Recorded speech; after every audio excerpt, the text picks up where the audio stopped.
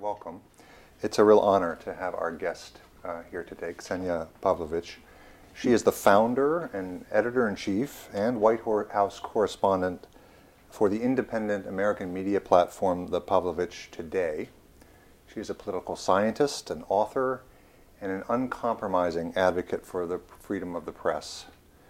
And that was epitomized this past year when she made international headlines for breaking the White House's brief camera ban by live streaming one of their briefings, an audio streaming of the briefing via the Periscope app. And this was a transformative act, revolutionary act, and the White House then changed their policy back to allowing audio and video back in the briefings. Ms. Pavlovic has a historical connection with Yale University. She was a graduate student here, I believe graduating in 2014, if I understand correctly. And while here as a teaching fellow, she taught courses such as The Hero in the Ancient Near East. She also taught up at the Divinity School a course on American Christianity. And she assisted Professor Ian Shapiro in creating the online version of his Moral Foundations of Politics course. That's currently up and running. She has been a senior instructor in the Yale Young Global Scholars Program. I should mention that that is a program that is ongoing and that Pierson has hosted in the past and will be hosting this summer as well. It's a wonderful program. And Fausto was a participant in that program as a high school student, correct? Yeah. And Ms. Pavlovic has led a wide range of seminars in politics, law, economics, international affairs, and security. And she's a native of Serbia and has a personal history that's had a deep imprint on her career path. And so that's one of the questions I'm really excited to ask her about today. Will you please join me in welcoming Ms. Pavlovic to Pierson College? Thank you. I'm so glad that you're here. Thank you. I'm really glad to be here. And thank you, Stephen, for this wonderful introduction. And thank you, everyone, really, for taking time in your busy schedules to come here and hear me talk and participate in this very important discourse we are going to have on press freedoms in Trump's America. And I also would like to say thank you to the Pointer Fellowship Initiative here, Journalism Initiative here at Yale, who is also supporting our talk today, which I find to be very meaningful in very difficult times for our profession. And I'm glad to be back at Yale and in a way give back to the community that gave me so much in my intellectual, in the acquisition of my intellectual capital, let's say it that way. I want to echo my gratefulness to the Pointer Fellowship. We have partnered with them in the past, and they are really instrumental in bringing some remarkable guests, including our guest today, to campus. And it's a real wonderful gift to the university that they create time and time again. As I said, I want to ask you a question about your own personal background. And I know that you grew up under the dictatorship of Milosevic. Yes. And so you had a very interesting journey to the point of your career today. Could you talk a little, kind of guide us through your life and how you came to be a journalist and why you value this work so deeply? Sure. Well, this is also a self-reflection for me as well, and having this opportunity to talk to you, because for the first time also I'm here as a guest to the environment that I called my home. So in a way I can now look at my life from perspective of a viewer, which while you are doing your life journey you cannot do it so well because there is no time, because you're so driven to arrive to your destination. Because if even for one moment you stop and try to make sense of what you're doing, maybe you can get scared, especially in the life circumstances I was born into. And that was not my choice, and it was something that was basically given to me by my own birth, by my own nationality, by my own family. And I came from the environment, from a dictatorship environment in which this climb towards freedom was a very difficult one, psychologically first and foremost, a very difficult one. And I like sometimes to think that the survival skills I have acquired for the past, let's say, at least 3 decades, more than 3 decades, were as hard as Army, Rangers training in terms of survival skills, because you're living in an environment where you don't have food, you don't have electricity, you don't have hot running water, and for most part of your life, at least your formative years, you do not get to reflect on that in a sense to complain. Because if you start complaining, then you're going to understand how difficult that is, and that can break you. And that is something that I believe that I acquired, this survival skill, but also that very early in my childhood even, I was aware of the value of human freedoms. And this is what I like to say today when you're here in America, and even here at Yale University, which is a really wonderful environment of freedom, that we should never take our freedoms for granted, because there were always generations of people who went before us and who did this hard work that we enjoy today. And when you grow up in an environment when you do not have that, then I believe you value it even more. And I remember when I was growing up that, and that's very different from, for instance, your generation here, especially here at Yale University, because my essential life question was how to make a departure.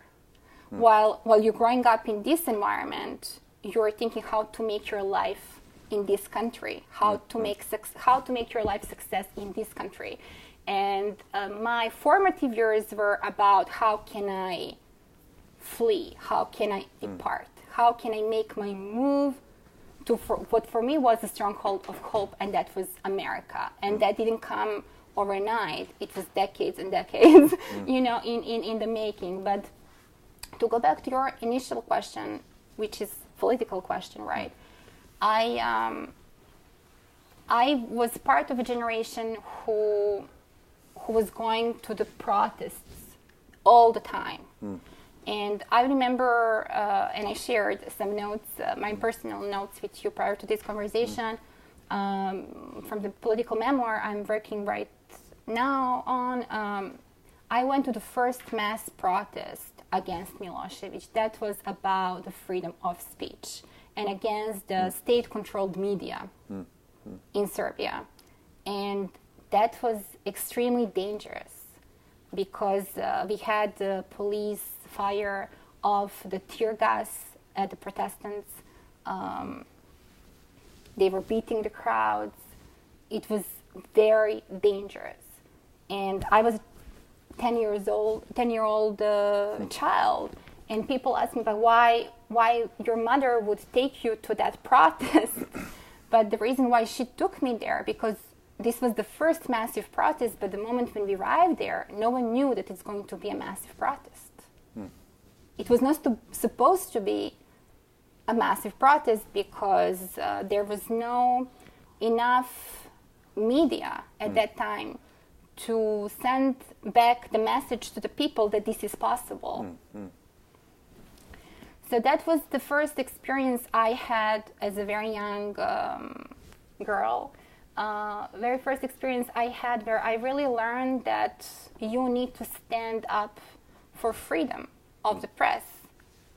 When you have only one state-controlled channel, you need to do something. And I don't want to be too, religious in a way, but you're a religious scholar, so I want to bring this into this conversation. But, in biblical terms, they say, ask and you shall receive. But I think that works for the countries that are already having the rule of law.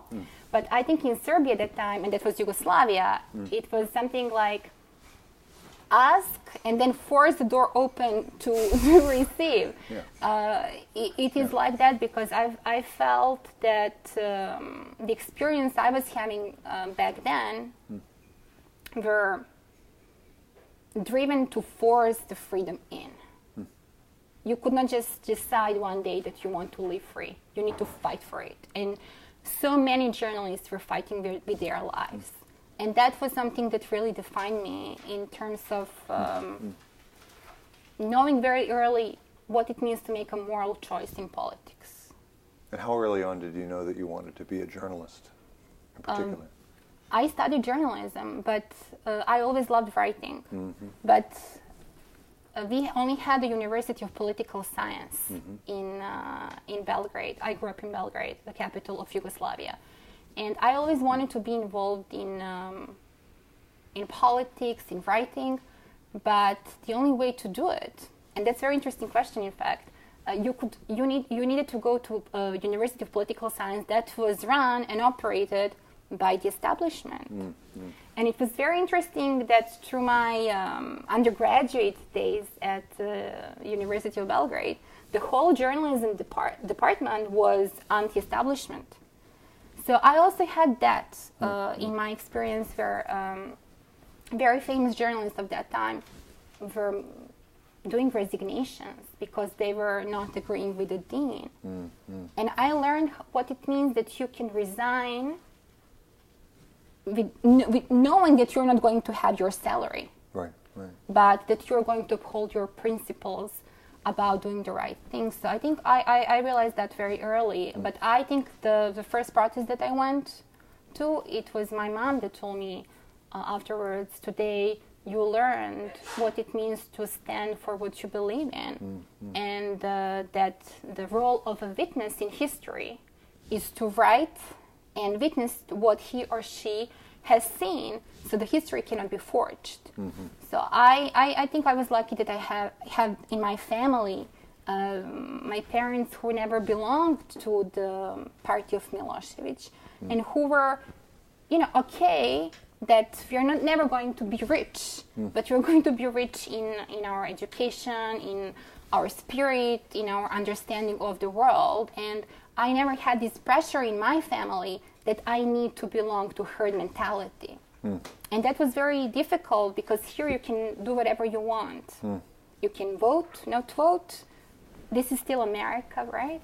But in former Yugoslavia at that time, it was very difficult to do anything in life without belonging to the Communist Party.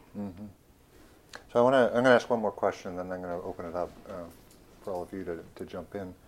And I want to flash forward and ask you to engage in a little bit of cultural analysis. Okay. And drawing on the background that you've just described, and also drawing on your professional experience as a journalist, as a White House correspondent in particular. Today, yes. Today, right. So we live in a rather tensive environment in terms of the way that the government and the press are interrelating. Gave the example of your act of resistance. I wonder if you could, but I was wondering if you could reflect a little more broadly on the challenges that you face as a journalist in this environment, or maybe that we all face in a certain respect as a society, and kind of lead us through what that aspect of your professional life, what sort of insights you draw from that. It is today, right. Yeah. Christopher Hitchens, late Christopher Hitchens, who is really one of my role models, when he went to interview Borges, Borges quoted this wonderful verse to him, originally written by Edmund Blunden, an English poet, and it goes like this. And why I'm saying this, you will understand. It says, "This is my country, and it might be yet, but something came between us and the sun."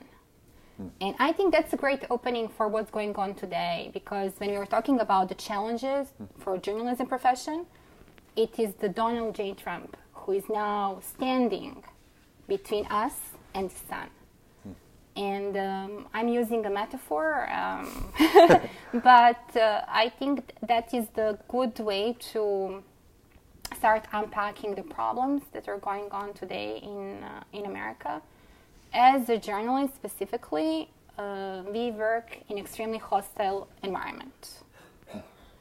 We work in an environment where the leader of the free world doesn't understand what it means to be a journalist. He doesn't understand the role of journalism. He doesn't understand the First Amendment in its foundational principles, because the founding fathers, they put First Amendment for a reason in the Bill of Rights. He thinks that journalism is there to be his publicity machine. And that's not the role of the journalism, because we are the fourth estate. We are there to serve the public and to hold the government accountable, but he lacks that understanding. And everyone asked me why I took a stand, first as an independent reporter, as the founder of an independent media news outlet. And for me, and drawing back on my experience, is that when a political leader stops listening to Vox Populi, when he is asking us, journalists, to oblige to the government that is working against the public access to information, and in this case, the access to the White House briefing room, which is extremely a special room for every freedom lover in the world. When he does that, it is the journalists who need to defend the moral choice in politics. And that for me was a moral choice in politics. And why I believed was so empowering is because my example is showing that you do not need to be a multi-million-dollar news corporation. You can make a difference. You can bear to voice your opinion, because I believe it is in this country that no one should be afraid to voice their opinions, to make a political stand peacefully, of course, not in terms of, doing something illegal, but in terms of freedom of expression. If you cannot do this here in America, where can we do it? And that is something that I feel is the biggest challenge, because he's proclaiming the journalist the enemy of the state. And I'm not so sure if he understands what he's doing. That's the biggest puzzle for me. Does he understand that he is not a reality star anymore, that he is the president of this country? And that with that comes enormous responsibility, because the world is watching at you and what you're saying. And if he can make such statements, what is to stop other dictators in the world from doing the same? Because we're so caught up on this news cycle that, in all honesty, is so exhausting, so toxic, that journalists, that my colleagues in the White House briefing room, we often talk and we say, we just want one day without any news. Just to go and rest.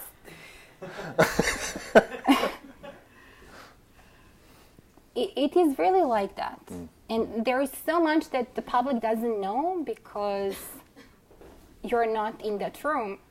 But we are in that room every single day, dealing with toxicity on every single level. You're dealing with incompetence. And the biggest challenge I find is that he is changing the texture of what it means to live the American dream. And I will tell you why. I think that because you asked for a cultural assessment, is because American dream was always about merit. Yes, you can achieve whatever you want, but you need to earn it. It has to come with merit. And with the way Donald Trump is hiring people and dealing with political decisions, that's really not the idea of the president and meritocracy that usually people have in mind when they think about the American dream. So that I think it's very interesting to look at, because you have reality stars now, like Omarosa, for instance. She's fired now. But you have reality stars making political decisions that are supposed to change lives of people without any competence whatsoever. And I'm not saying that you can only do one thing in life, because I'm doing many things in my life, but at least you need to know something about the subject. Because I believe that politics, despite all its limitations, still has the power to change the lives of the people for the better, and that should produce the highest possible good. And with that comes responsibility, and he doesn't understand that. So I imagine that these topics prompt questions. We'd love to hear your thoughts, questions you might have for our guest. I have a question that actually goes back a bit. Under Tito, at least is what I know, there were no mass protests. In fact, the motto, and you'll know it in Serbian, I don't know it, which is essentially, we are Tito and Tito is us. I don't know if you could, for everybody else, if you remember what that was. I remember, I was a pioneer. Yeah, okay, so you know the whole thing. Yeah, so, I know. What was the difference in public or private mentality? You talk about politics being a moral choice in the Tito era versus Milosevic, the difference between a communist dictatorship and however you describe it. But how did that change from an era in which they're young pioneers and we're all trained to believe that Tito is us and we are Tito. It's hard to believe that was the slogan, but that's what it was. I remember seeing it in bold lights over the square the first time I went to Belgrade. To Milosevic, what happened to there might be protests then when there obviously weren't when I went there in the 60s and 70s? Nationalism happened, and disintegration in Yugoslavia happened. And that was the catalyst for political violence that erupted. And during Tito's time, he was capable to keep all these communities together under the umbrella of Yugoslav identity. But then you had nationalism popping up. And I think when you have such a strong populism popping up while the country is disintegrating, that lots of bad things happen, and then people, I think, unleash their identities and they want to change because they were not happy with the system. That, I think, was the reason why the opposition happened in Belgrade during Milosevic. And why did they dare to protest? I think maybe because it was the right thing to do, because maybe the country, maybe they were able to look what's going on in other countries. I'm really not sure what the answer is, but I remember that in my family, that was just like an oxygen to go to the protest, and people didn't want to be exposed to propaganda anymore. It started with the media. This is how it started. The first massive protest in former Yugoslavia, in Belgrade, in Serbia, in March 1991. That was a protest for free press. It was not the protest per se against Milosevic. It didn't start as rebellious act against Milosevic. It started as protest against the national television.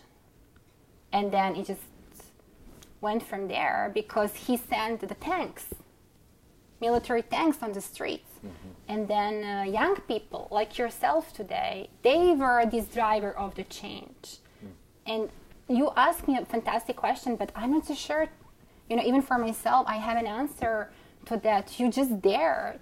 It was not even a question whether you should do something or not do something. You just wanted to live free. That was how I felt it, how my generation did it. We didn't go to classes. We went to streets to protest. And I remember at 8 o'clock, and this is how it started, because they were giving this propaganda on evening news at 8 p.m. Every single day. People were going, opening the windows, and they were taking like pans and pots. And they were, drumming the pans and pots in protest for the whole duration of the evening news edition. So it didn't happen overnight. It was a gradual 10-year-long protest that culminated in the spectacular bombing of Belgrade, and then finally we were able to vote him out of the office it was October 5th, 2000, that no one really knew how it's going to pan out, because he was making orders for the paramilitary units to go on the streets and kill the protesters. So it was a gradual movement towards freedom and democratic project. Questions? I imagine in the White House briefing room and other venues, you rub shoulders with representatives, if I may call them that, of Fox News and other Trump outlets. Do you have any sense of how those people really feel about what's going on? Are they true believers, or are they, doing it just for the money, or what's in their minds to the extent that you know them personally? Well, definitely Breitbart is a believer. I would think that they are believers. I think Cernovich, how you pronounce his name, Mike Cernovich, who comes, I think he is also of Yugoslav origins. His family, I think. He's also a believer. Alex Jones is a believer. Fox News, in my view, is, if I'm free to say, right now, a government propaganda channel. That's how I see it. You got to believe in this stuff in a way to be able to advocate it in a sense they are doing. I would not be able to do it.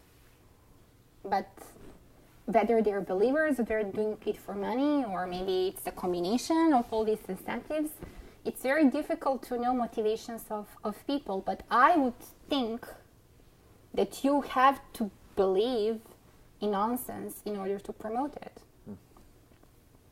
What is the nature of your relationship with other journalistic colleagues? Is it, I imagine it's a mix of collegiality, competitiveness. How does that play out on a day-to-day basis? Do you have people that you hang out with? Do you have people you tend to get into little scuffles with, or how does that? It's interesting because when I came first to the White House briefing room, there was a veteran reporter. I cannot say his name, but he's very famous. And he told me, Miss Pavlovic, you're now in a Shark Tank. He said, find a few friends. No, he didn't even use the word friend. He said, find a few people you can trust. Make the waves, but only when you're sure that your boat can make it to the other side. Huh. Interesting, no? Very collegial. In a certain way. Yeah, right? I mean, there are people... He doesn't want you to sink. Yeah. Or maybe he doesn't want me to make the waves. Maybe, yeah, that's true. If I'm not sure if I'm going to arrive on the other side. Yeah. So it is a mix. Yeah. If I really want to be honest here, it's extremely competitive work environment. I'm a high achiever, but this level of competitiveness, I don't think that I have ever experienced in my life. Just being in that room is the life experience in itself. There are people who are going to be very honest and supportive of you. But the problem with the environment is that every single person is competing for what you're competing for. And then many, especially among the young people who are coming in, new reporters, they're doing this in order to get a transfer to something better. So you have this chain, professional chain, that everyone wants to climb up in order to achieve something. But for me, that's different because I already come as an owner of my own media. So I do not have this kind of ambition. But there are people who are going to really be there for you. It happens. I have a very nice relationship with a few of correspondents, and I feel I can trust them.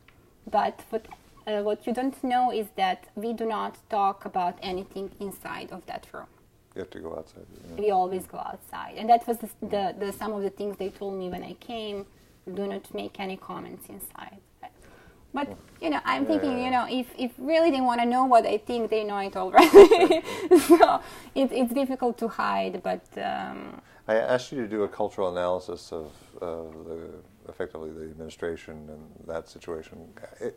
If you turn the glass the other way, how do you...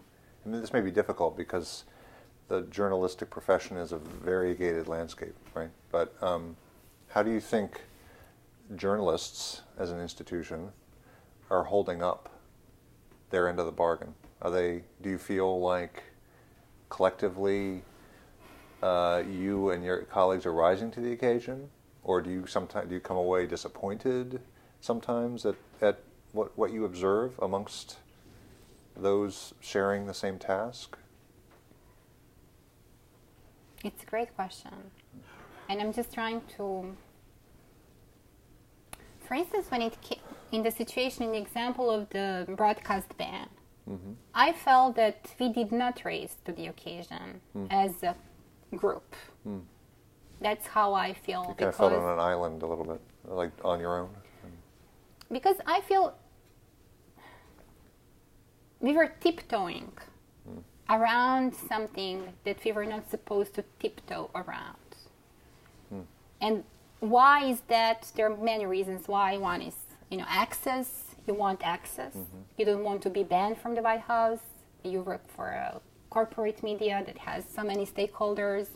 They tend to make more conservative decisions. But at that moment, I felt that we were sliding into complacent surrender, where you're in a situation where you're saying, okay, fine, no problem. When we all knew, when all America knew that our role was to say no. And to make a stand, and I would like to see more solidarity in that sense among our profession, to be less about the networks, but more about the profession, because I believe that every journalist who set on a journey to write about history and be so close at the source, because we get the news before you get the news. That's kind of proximity we have in the White House press corps. When you set on a journey like that, you want to do it for the right reasons. You want to do it as a service.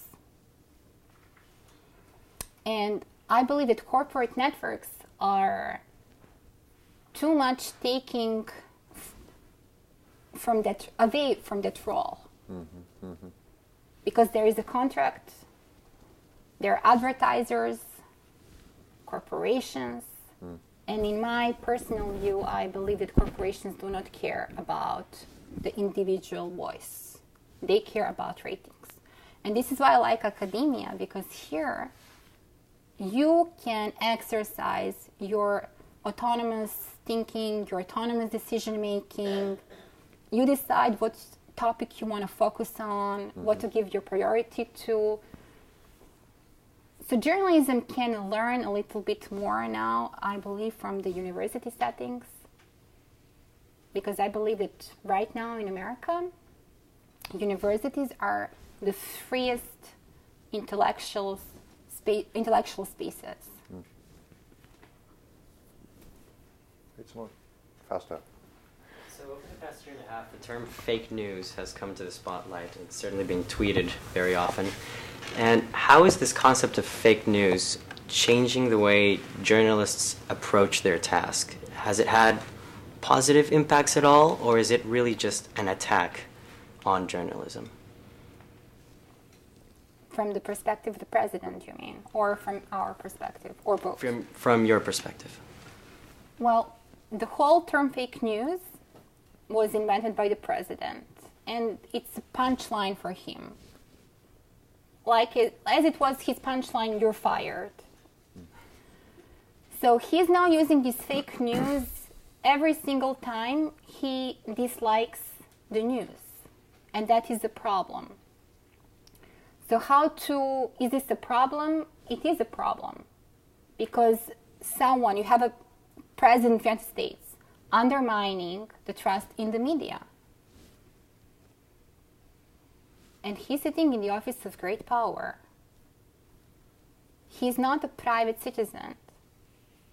So he has this huge responsibility, and he's not upholding that responsibility. So when a leader of the free world tells you you're fake news, that in my view is a problem. And it goes against the American values as to what our political leadership should be about and what has always been about in the history of this nation. Fake news I heard from dictators when I was growing up. When the president would asking for a firing of a journalist, when he would ordering, for some journalists to be removed. I remember when I was watching the news edition, when the presenter would list the names of journalists who are now the enemies of the state. But this is all in a broader context of fake news, because they want you to believe that this is all propaganda. And then he's all the time praising Fox News as this was his own publicity machine, and these people at Fox News, they do not question anything. It's just like this blind consensus as to anything what he says. So in that sense, it's dangerous. How we perceive this as journalists, as people who are working on this, we know the meaning of that. We know it's a tough question,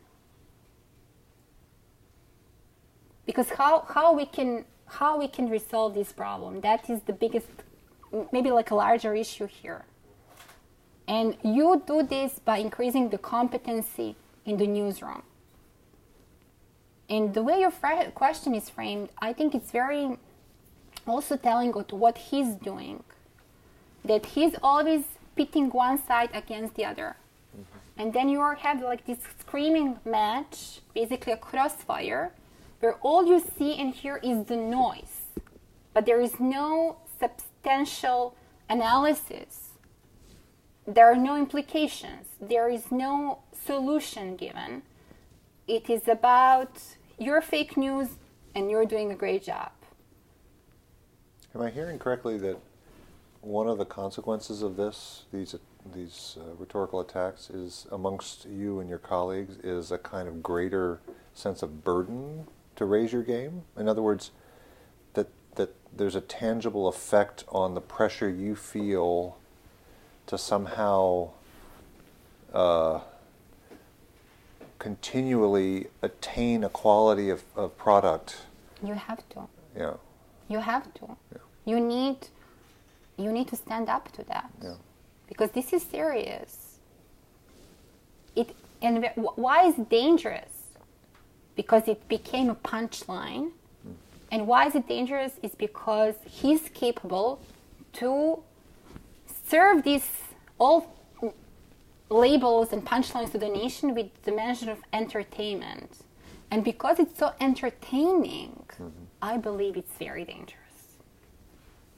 Because if a political leader I just want to finish this because I think it's very important, because if a political leader is serving you abuse on a daily basis in a very open way, you're going to push back automatically, right? Even in a real life situation, if bully tries to punch you in the face, you're going to try to push him back. But when someone is serving you the views and analyses and conceptions that he has about the news through very entertaining packages, this is when the audience is becoming more accepting of it. Next one right here. So you mentioned entertainment, and then you also mentioned, or we've talked about kind of the journalists feeling this increased duty to put out good content to maybe counter what you think is propaganda. And I was wondering where you think social media played a role in that. If you think that, or I don't know, like as a journalist, how do you feel social media has affected our ability to receive like good analysis, and has it exacerbated that entertainment value of news over maybe, I don't know, the useful information that we need in order to make choices as citizens? Definitely. Because when you are supposed to say something very smart in 140 characters, now they increase the characters, but if you are supposed and asked to deliver the information, to deliver substance, to deliver solutions in a very, limited tweet, then of course that social media is responsible. When we as the media are reacting to every tweet he makes, even at 11 p.m., then we're also taking responsibility in contributing to that.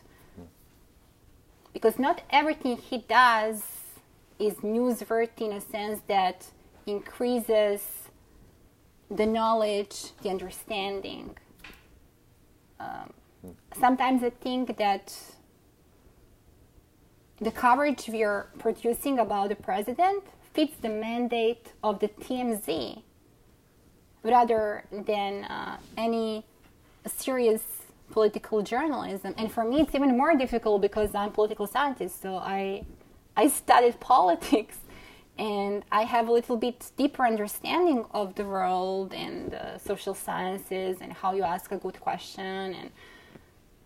And then I see the discourse you're having, and I'm not pleased with what I see because it's not such a good quality of discourse, because we do not hear any explanations. We do not hear any solutions. And no one is telling us how to change that. And I believe the youth is the future. And this is why my own platform is dedicated to helping young people engage and be creators of the ideas and solutions and the news instead of being a consumer. And I think that's quite novel approach, because everyone is treating your generation as a generation of consumers. So everyone is trying to subscribe you for something. But I would like to see our generation as the leader of a change that is going to say, okay, what I think matters. I have ideas that matter. I want to have a say what kind of future we are going to create, because you're going to be the leader and the holder of that future. And we need to think about the footprint for humanity that we want to leave. Because I think that's the future of journalism, that's the future of political leadership. Call it even the new political design, but we need to start caring about moral leadership, humanity, solidarity, in a good way, in a forward-looking way, progressive way. Not progressive in terms of political parties, but progressive in terms of creating progress for our humanity. That's for me, it's a crucial issue, especially with my experience as I lived through extremely difficult times. And I know what it means that you have a precancerous cells in a society that can lead you to the limitation of freedoms. Someone in the back had their hand up, yeah. So my question is regarding just sort of your conception of what it means to be a journalist and how that definition is changing, especially because, like, in terms of international protection, like, a journalist is just considered a civilian. I mean, I guess it's narrowed in terms of whether they're involved with the military or not, but especially with the other question in terms of, like, how social media is impacting sort of the immediacy of journalism. Like, how do you think that definition of what it means to be a journalist has changed, and how should it change with the changing times? As a journalist, you need to serve the public. Journalism is probably the only place where you can be free, that you can exercise freely your intellectual faculty, and you need to uphold the truth and ethics. And I'm going to go back to the moral choice. Journalists always need to defend the moral choice in politics and to hold the political leaders accountable. I do not like this trend where the IT people are now overtaking journalism.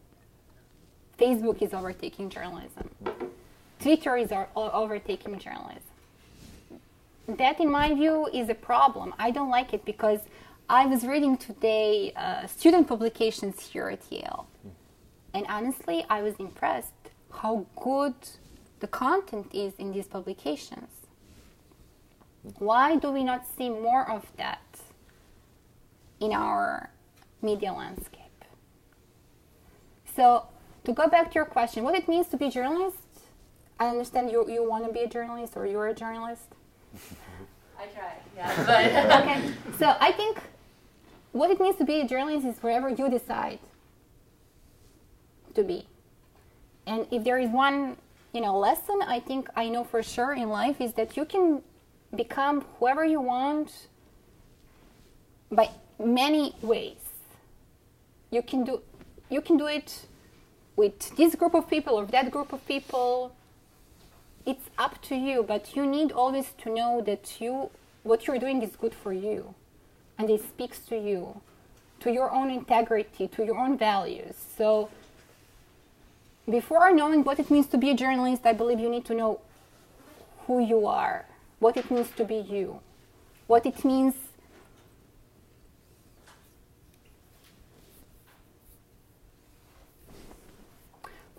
to be a decent human being.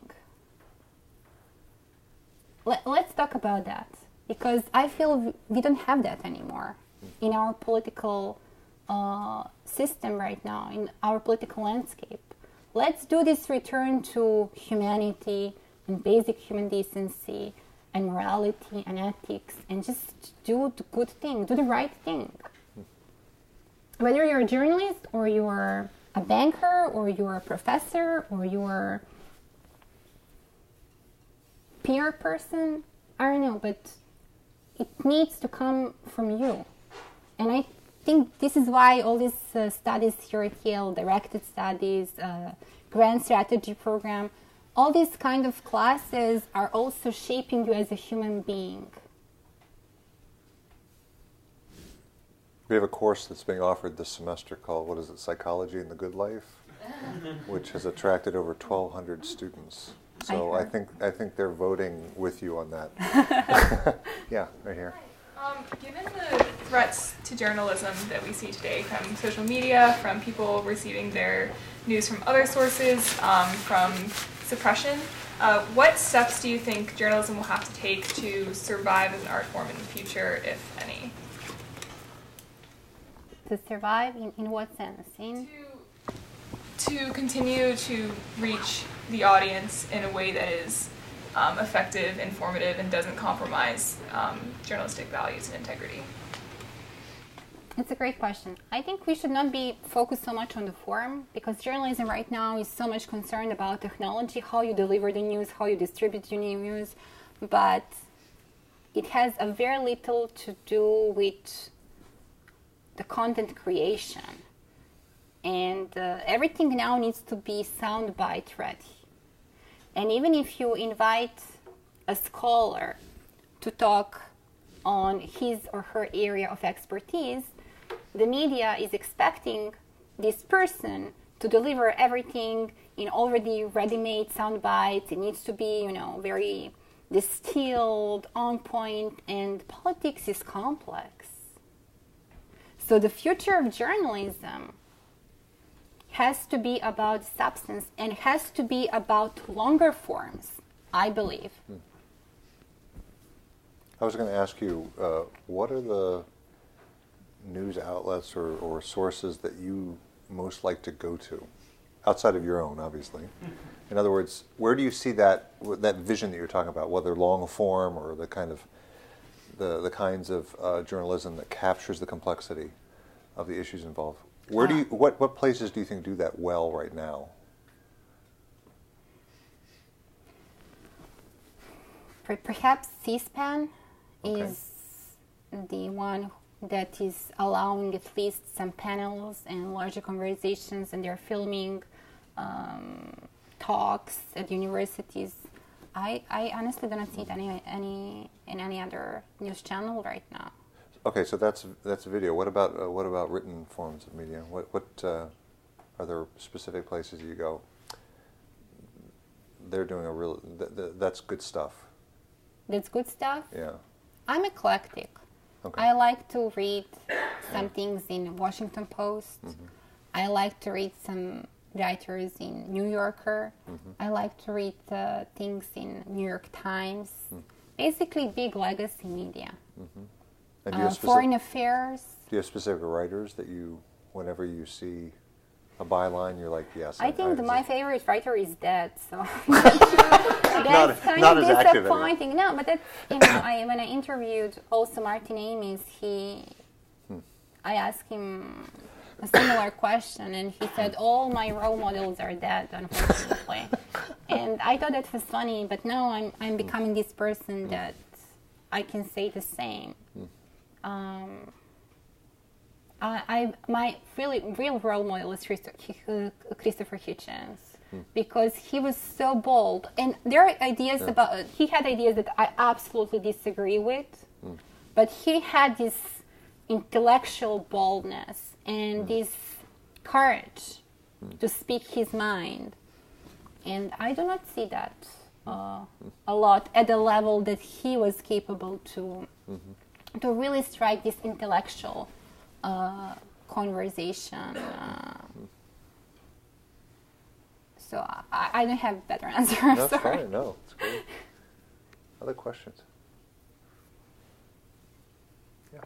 Yes, I wanted to know what's the nature of the government in Serbia today, and how are they, people there reacting to Donald Trump? People in Serbia and the government in Serbia. Oh, they love Donald Trump. Really? Yeah.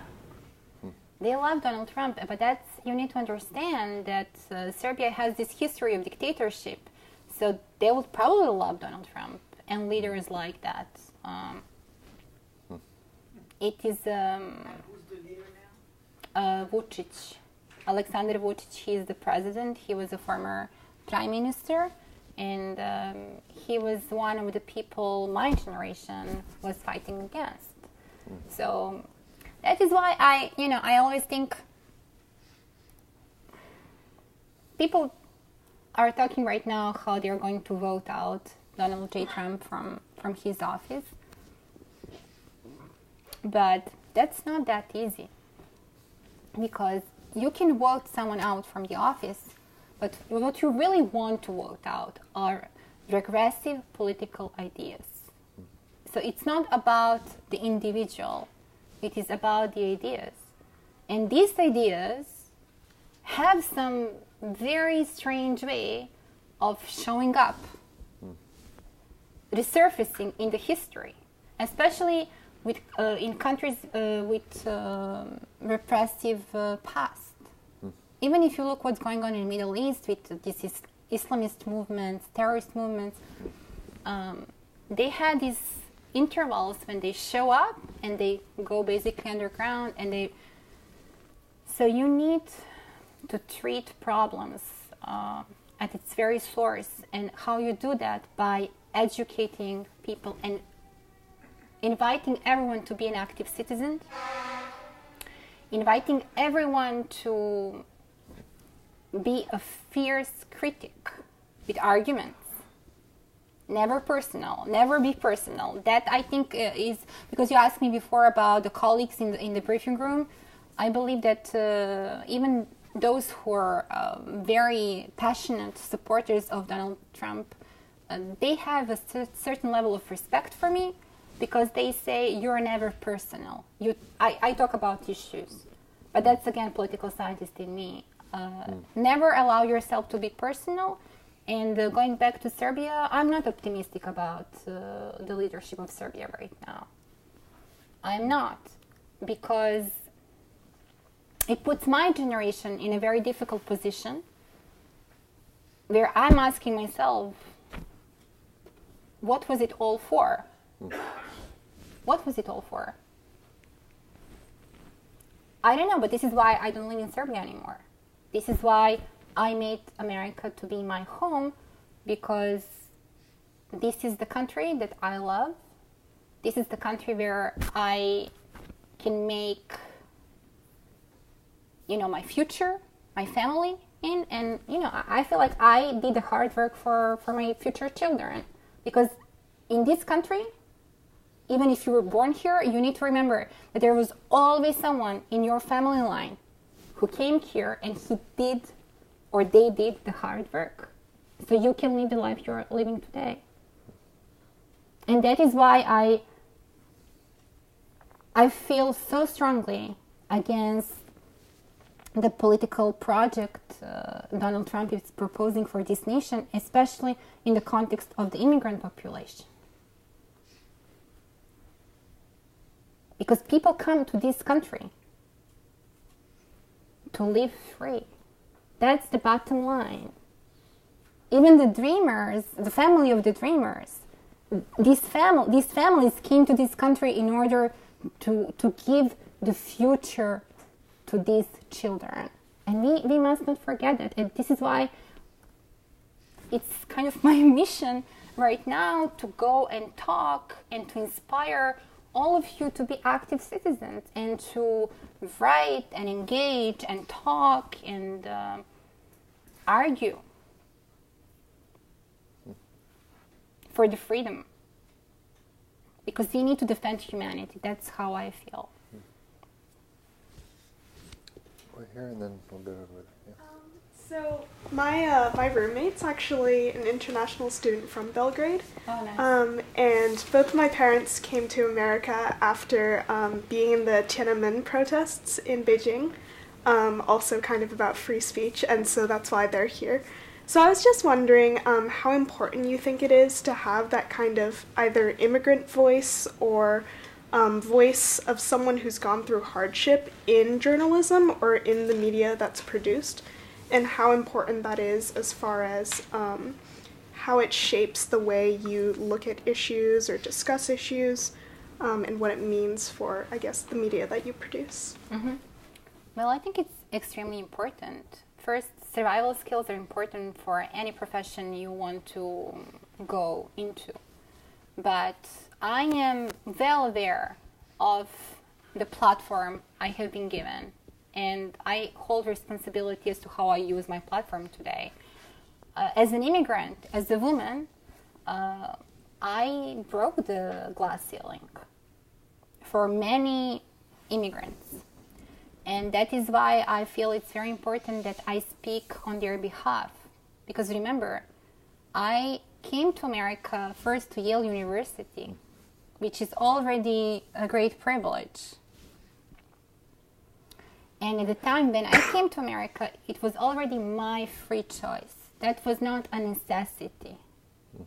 I could live in Madrid, I could live at that time in London, I went to London School of Economics. I was already established enough that I can make a choice as to where I want to go in life and where I want to work and live. but I have chosen this country, and that speaks volumes about the immigrant experience and the American identity design. And in that sense, I take my role seriously, and I want to help immigrants who are just now hoping that maybe one day they're going to be able to come here. That they look at my experience and they say, yes, I can do the same. She did it from Serbia. I didn't do it from England or from Canada or some cool place, peaceful place at least, from Switzerland. I did it from this, country the president is referring to. I'm not going to use the word, but you know what I mean. So I may be the example how someone from this type of whole country, right, can come to this country and still uphold the values of this society. And I think that's extremely important. That once you're given the platform, that you use it for good cause. I want to return to Trump for a moment. I think it would be possible to give Trump credit for riding two strategies. One is nationalism, or more particularly white nationalism, and another is authoritarianism. In other words, you might say he's on the right side of history in that there's an impulse toward nationalism, a tribal impulse that many, maybe all of us have towards nationalism. And in the modern world, the most successful economies appear to be authoritarian. If you look at China, Singapore, etc., these authoritarian societies are actually outperforming democracies. So is Donald Trump on the right side of history? No. He's 100% on the wrong side of the history. And I'm sure that many nationalists who started many wars and who triggered human atrocities, they also thought that they were on the right side of the history. I think that nationalism as a concept is absolutely outdated concept, and I will tell you why. Because I changed so many passports, even in former Yugoslavia, and I never left the country. I was Yugoslav, I was then Serbian and Montenegrin, and then I was Serbian, and I lived in Belgrade. It didn't change. So for me, I believe that sometimes this concept of nationalism is nothing but a fifth column in the passport. It doesn't really mean anything, and that's why I believe American design is very successful, because it's all inclusive and all encompassing of all of us. You can be Greek American, you can be Spanish American, because it connects to the universal values of identity. Anyone can be American. You can have an accent and be an American, right? So I don't like nationalism, because I watched what was going on in terms of the economic argument, the argument of economy, but what's wrong with U.S. economy? And Donald Trump made his fortune in the U.S. within this economic climate. So for him to advocate that we should do it like China, I'm just confused. Other questions? Let me ask you to look forward. We'll close with this. Project yourself 10 years hence, 20 years hence. Where do you see the pathway forward taking you? Where do you want to go? Because I've asked this question because I'm sure you have an answer to this, because you strike me as someone who sets goals and brings those goals into effect. I think that's something that marks your life on several levels. So I'm intuitional. Yeah. I believe that I'm very intuitive, in a sense that sometimes I do not have a clear goal, but my intuition that I lean onto, takes me to that goal. Where I see myself, honestly, I'm dealing with other questions in life right now, in a sense of who I am as a human being. So if I want to project myself in 20 years from now, I just want to be at peace with my life decisions, that I travel the right path. That is something that's very important to me, that I can look myself in the mirror and know that I did not cave in when maybe there was a pressure for me to cave in. That I honor my life journey and who I am as a person, as an intellectual, and that I always am in a place where I act responsibly, because I feel that my life journey was, yes, driven by my ambition and desire, of course, but there was also, I believe, some divine design in it, if you will, because it doesn't happen so often. So I believe that I hold responsibility to all these people I met in my life and I worked with, and even to this community at Yale University, because it's so rare for anyone who comes from Serbia to achieve these intellectual heights. So I want to be always, whatever I become in the next 20 years, I want to have this sense of knowing that I didn't disappoint all these people. So whether I'm going to be in politics or whether I'm going to, keep expanding my my journalism and my media, but one thing I know for sure is that I'm going to write books. Okay, yeah. Well, I want to thank you for your accountability, your sense of accountability and responsibility, and the way that you hold accountable all of us, including our government, in the work that you do. So thank you very much. Will you join me in? Thank you. It's a great pleasure.